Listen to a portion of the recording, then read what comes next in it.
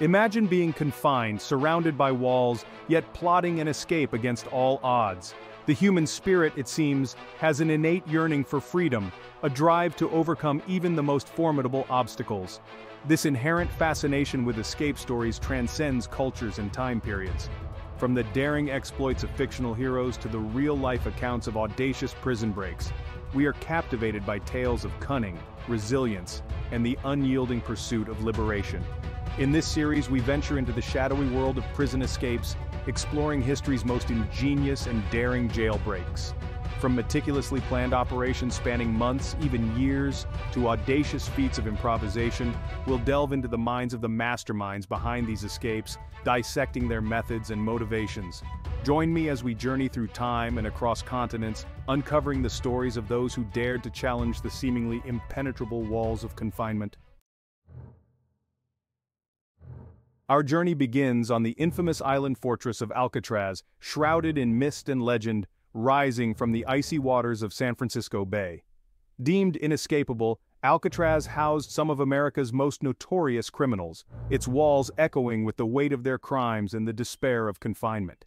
Yet, in the annals of prison escapes, Alcatraz holds a place of morbid fascination, forever linked with the audacious escape attempt of 1962. Brothers John and Clarence Anglin, along with fellow inmate Frank Morris, meticulously planned and executed a scheme so audacious, so ingenious, that it continues to capture imaginations decades later.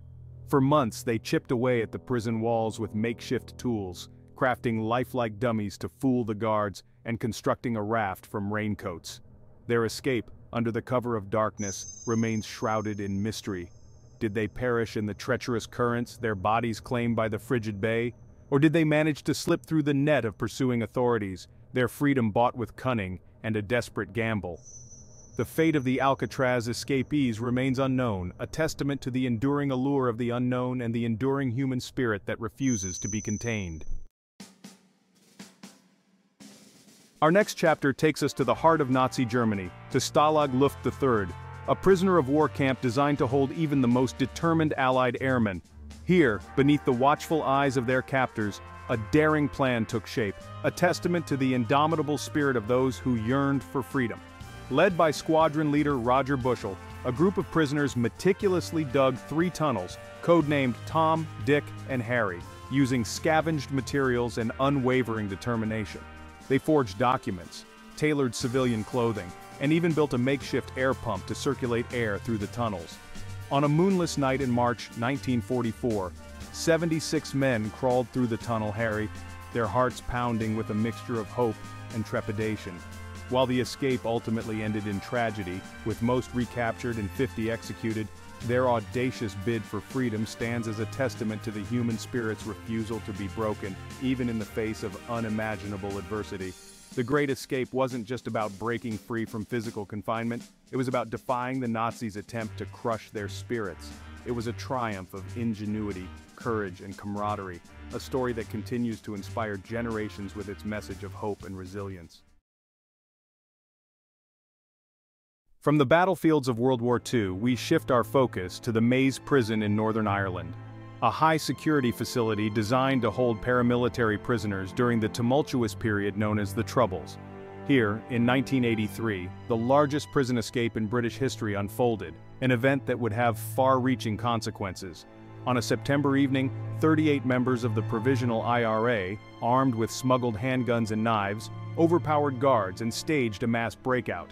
The escape, meticulously planned and ruthlessly executed, exposed glaring security flaws within the prison system and sent shockwaves through the British establishment. While some escapees were quickly recaptured, others remained on the run for years, their escape serving as a propaganda victory for the IRA and further fueling the cycle of violence that gripped Northern Ireland. The Maze prison escape, while audacious in its execution, highlights the complex and often controversial nature of prison escapes. It serves as a stark reminder that the pursuit of freedom, while a fundamental human desire, can sometimes come at a heavy cost. Our journey takes us to the vast expanse of Texas, to the John B. Connolly Unit, a maximum security prison holding some of the state's most dangerous criminals. It was here, in December 2000, that 7 inmates, led by the cunning and charismatic George Rivas, orchestrated a daring escape that captivated the nation. The Texas Seven, as they came to be known, employed a combination of cunning, deception, and brute force, exploiting security flaws and manipulating prison staff to their advantage. They impersonated guards, overpowered civilian workers, and even commandeered a maintenance truck, leaving a trail of chaos in their wake. Their escape sparked one of the largest manhunts in American history, with authorities across the country joining the desperate search for the fugitives. As the weeks turned into months, the Texas Seven managed to evade capture, their faces plastered across wanted posters and television screens. However, their newfound freedom was short-lived. One by one, the escapees were apprehended, their dreams of a life on the run dashed against the reality of their crimes. The Texas Seven escape, a chilling reminder of the audacity and desperation that can drive individuals to extreme measures, serves as a stark warning about the importance of vigilance and the ever-present challenge of maintaining security in a world where even the most secure facilities can be breached. Our exploration of daring escapes takes us to the rolling hills of upstate New York, to the maximum security Clinton Correctional Facility, a place where the air hangs heavy with the weight of confinement and unfulfilled dreams. It was here in 2015 that two convicted murderers, Richard Matt and David Sweat, orchestrated an escape so audacious, so meticulously planned, that it seemed ripped from the pages of a Hollywood thriller. Matt and Sweat, aided by a besotted prison worker, Joyce Mitchell, spent months exploiting vulnerabilities within the aging facility, cutting through steel walls, navigating a labyrinthine network of tunnels, and even using power tools smuggled into the prison. Their escape, a testament to their cunning and her misguided affections, set off a massive manhunt that gripped the nation. For weeks, the small town surrounding the prison transformed into scenes of intense scrutiny, as law enforcement officers from multiple agencies scoured the dense woodlands, pursuing every lead and chasing down every rumor. The manhunt, a tense game of cat and mouse played out against a backdrop of fear and uncertainty, highlighted the challenges of recapturing dangerous criminals who have tasted freedom and are willing to do whatever it takes to avoid going back behind bars. In the end, the escapees' bid for freedom proved to be short-lived. Matt was shot and killed by a Border Patrol agent while Sweat was captured, wounded, and exhausted just miles from the Canadian border. Their escape, a story of love, betrayal, and the allure of freedom, serves as a stark reminder of the lengths to which individuals will go to break free from confinement and the unwavering determination of those tasked with upholding the law. Our journey takes us north, to the Canadian province of Quebec, where a brazen escape from a maximum security prison captivated the nation and left authorities scrambling. It was a scene straight out of an action movie, a helicopter descending into the prison yard, its rotors churning the air, a lifeline to freedom dangling from below. On a sunny Sunday afternoon in June 2013, three inmates, Benjamin Houdin Barbeau, Danny Provençal, and Yves Denis, clambered aboard the waiting helicopter as stunned inmates and guards watched in disbelief. The escape, orchestrated with the help of accomplices on the outside, exposed a critical vulnerability in the prison's security, demonstrating the lengths to which criminals will go to regain their freedom.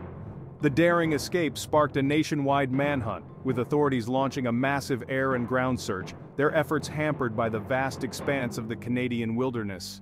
The escape, a testament to the audacity of the inmates and the meticulous planning of their accomplices, sent shockwaves through the Canadian correctional system, prompting a thorough review of security protocols and highlighting the need for constant vigilance in the face of ever-evolving criminal tactics. The story of the Quebec prison helicopter escape serves as a powerful reminder that no prison, no matter how secure, can truly contain the human desire for freedom. It's a tale of daring, desperation, and the lengths to which individuals will go to break free from the confines of captivity. Our exploration of daring prison breaks takes us to Kandahar, Afghanistan, where the Sarposa prison, a high-security facility notorious for its harsh conditions and overcrowded cells, became the setting for a mass escape that stunned the world. It was a feat of patience, planning, and sheer determination, a testament to the human will to break free from even the most oppressive environments. In the dead of night, on a cool April evening in 2011, over 470 prisoners, many of them Taliban insurgents, vanished into the darkness, leaving behind a gaping hole in the ground and a prison system in disarray. They had tunneled their way to freedom, their escape route a testament to their ingenuity and the porous security that plagued the facility. For months, under the cover of darkness and the watchful eyes of their fellow inmates, the escapees had painstakingly dug a tunnel over 300 meters long, using simple tools like shovels and even their bare hands. The tunnel, a testament to their unwavering resolve, snaked its way beneath the prison walls, bypassing multiple security checkpoints and leading to a nearby orchard where freedom awaited. The Sarposa prison break sent shockwaves through Afghanistan and beyond, exposing the fragility of the country's security apparatus and raising serious concerns about the potential resurgence of the Taliban. It served as a stark reminder that even in the most remote and heavily guarded corners of the world, the desire for freedom, fueled by desperation and a belief in a cause, can overcome seemingly insurmountable obstacles. Our journey through daring escapes now takes us to the sun-baked plains of Nigeria, to the Shimbari prison in Oyo State, a facility grappling with overcrowding, inadequate resources, and a volatile mix of inmates. It was here in 2014 that a wave of violence and desperation culminated in a mass breakout that exposed the deep-seated flaws within the Nigerian prison system. As darkness fell upon the prison, plunging its overcrowded cells into shadow, a carefully orchestrated riot erupted, engulfing the facility in chaos and violence. Amidst the confusion and terror, over 300 inmates, driven by a desperate yearning for freedom and fueled by anger towards their inhumane living conditions, broke free from their cells and stormed the prison's perimeter. The escape, a visceral manifestation of the inmates' desperation, left a trail of destruction in its wake, as guards were overpowered, fires raged, and the air crackled with tension. The prison break, a stark reflection of the systemic issues plaguing the Nigerian correctional system, ignited a national debate about prison conditions, security protocols, and the need for comprehensive reforms. The Shimbari prison break, while a story of daring and desperation, serves as a sobering reminder of the consequences of neglecting the human rights of those incarcerated. It highlights the need for a justice system that prioritizes rehabilitation and humane treatment, rather than perpetuating a cycle of violence and despair. Our exploration of ingenious escapes takes us to the heart of Antwerp, Belgium, a city renowned for its diamond trade, its bustling port, and its historic architecture. It was here, within the walls of the supposedly secure Beveren prison, that a meticulously planned and flawlessly executed escape unfolded, demonstrating the power of meticulous planning and outside assistance. In July 2018, Ashraf Sakaki, a notorious criminal dubbed the Escape King for his previous daring escapes from Moroccan and Belgian prisons, once again slipped through the grasp of authorities. This time, however, his escape involved a carefully orchestrated plan involving accomplices, misdirection, and a daring helicopter landing within the prison walls. As the helicopter descended into the prison yard, its arrival masked by the roar of its engines and the element of surprise, a team of armed accomplices stormed the prison, overpowering guards and securing Sekaki's release. The escape, executed with military precision, sent shockwaves through Belgium, exposing the vulnerability of even the most secure facilities to well-coordinated external threats. The Antwerp prison escape, a testament to Sekaki's audacity and the lengths to which criminal networks will go to free their own, highlighted the evolving challenges faced by law enforcement agencies in a world where technology, globalization, and sophisticated criminal networks converge. It served as a stark reminder that maintaining security requires constant vigilance, adaptability, and a recognition that even the most robust systems can be compromised. Our final chapter takes us to Mexico, a country grappling with the powerful grip of drug cartels, where the lines between law and lawlessness often blur. It was here, in the heart of this complex landscape, that Joaquin El Chapo Guzman, the notorious leader of the Sinaloa cartel, orchestrated not one, but two audacious escapes from maximum security prisons, cementing his legendary status in the annals of criminal history. El Chapo's first escape in 2001 involved a carefully orchestrated plan involving bribed prison officials, a laundry cart, and a daring dash to freedom. For 13 years he remained a fugitive, his legend growing with each passing year, until his recapture in 2014. However, his imprisonment proved short-lived. In 2015, El Chapo once again slipped through the grasp of authorities, this time disappearing through a mile-long tunnel dug right into the shower of his prison cell. The tunnel, equipped with lighting, ventilation, and even a motorcycle mounted on rails, was a testament to the cartel's vast resources and unwavering commitment to their leader's freedom. El Chapo's escapes, a brazen challenge to the Mexican government and a testament to the corrosive power of corruption, captivated the world, showcasing the intricate web of alliances, betrayals, and audacious maneuvers that characterize the world of drug trafficking. His story, a cautionary tale of power, impunity, and the human capacity for both good and evil, continues to fascinate and repulse in equal measure. From the fog-shrouded island of Alcatraz to the sun-drenched plains of Mexico, we've journeyed through some of history's most daring and ingenious prison escapes. We've delved into the minds of those who dared to challenge the seemingly impenetrable walls of confinement, exploring their motivations, their meticulous planning, and their unwavering determination. These stories, while captivating in their audacity and ingenuity, also force us to confront uncomfortable truths about the human condition. They highlight the flaws within our justice systems, the desperation that can drive individuals to extreme measures, and the enduring human yearning for freedom, no matter the cost. As we've seen, the stories of these escapes continue to resonate today, reminding us of the complexities of human nature and the enduring allure of freedom. Don't forget to like, subscribe, and comment your thoughts below.